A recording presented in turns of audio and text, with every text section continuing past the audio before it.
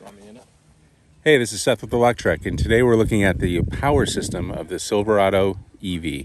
And I'm here with Chris Hamilton from Chevy, who's going to show us a little bit about it. Yeah, so up front we have part of our off-board power base capabilities. We have a 120 20 amp in the front, so you can power accessories while you're driving. And tools, theoretically, while you're driving around. Yep. While you're driving, the onboard outlets are active.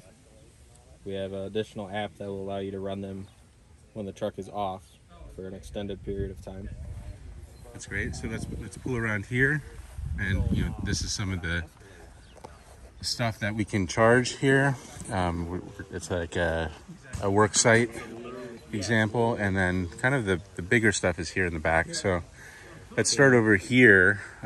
We've got 3 outlets. It looks like 2 110s on each of the left 2, and then a 240 in the middle there. Correct. So we have 4 120 20 amps in total on the left 2 banks, and then we have a 240 30 amp on the right bank.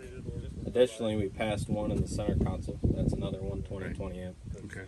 So you have 7 outlets in total, 7.2 kilowatts of off-board power capability that we can run through that system. Right, but wait, there's more. I see this thing that's coming out of the charge port. Correct. So what is that? So this is our accessory power bar. There's several different configurations that we'll have. You can do up to 3 kilowatts of additional off-board power out of the charge port into additional outlets. This one happens to have 4 110 20 amps. What other configurations are available?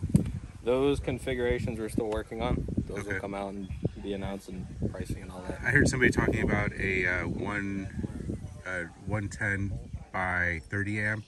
What is that, like an RV plug or something? Yep. So that's another configuration that we're working on. Okay. Last night, using this same truck, same setup, it's been running all week.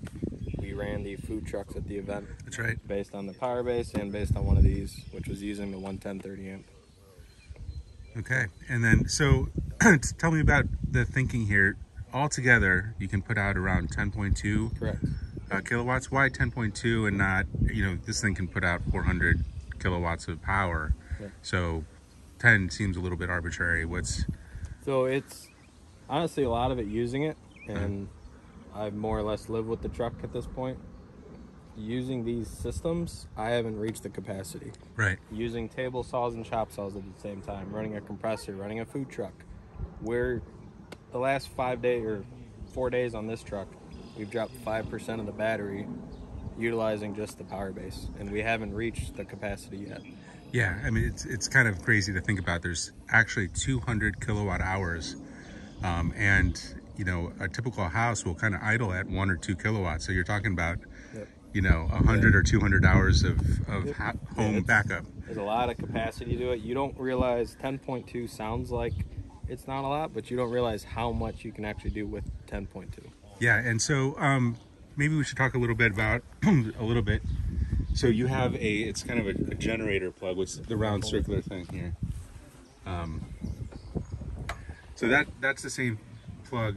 It's kind of you plug it in and turn it as a generator. Yep. And same common generator, 30 amps. So like out of the box with just what comes standard, you basically have a generator for a house here. Like you could just plug this, you have a generator at your house already. You don't want to use that anymore.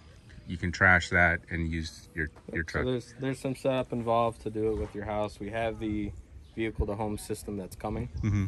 And then that will be more of a seamless transition if you wish to do that. Plug your truck in and power your house from there. Yeah, and that'll come out of the charger port. Correct. So this will output 3 kilowatts here, and it'll output 3 kilowatts to the accessory power bar. But this particular vehicle will actually go higher if you have a different accessory bar.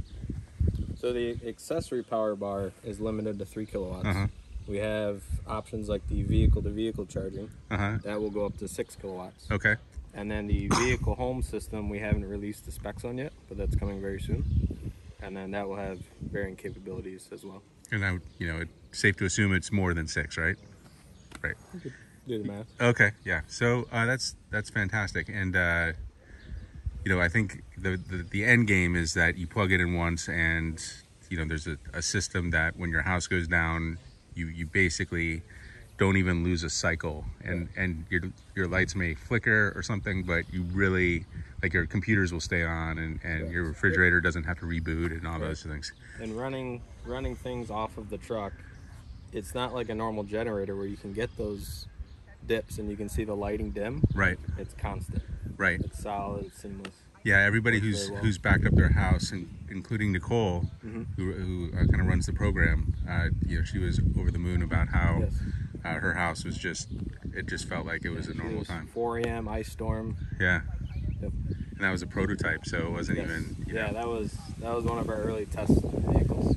So, you know, a kind of question that comes up a lot is like, why doesn't every electric vehicle have some kind of system like this? Maybe not as robust as 10 kilowatts, but like, you know, like, okay, so, you know, a Chevy Bolt, I know that's a discontinued car, but like, it doesn't seem like rocket science to put a system like this in there. Is there a lot of like UL listing stuff? Is there a lot of like red tape that makes this difficult, or is it maybe consumers didn't even know it existed, that didn't want it? A lot of it's now the Ultium platform. We can take that, we can adapt to it. Think of more like what the Ultium platform can do for you.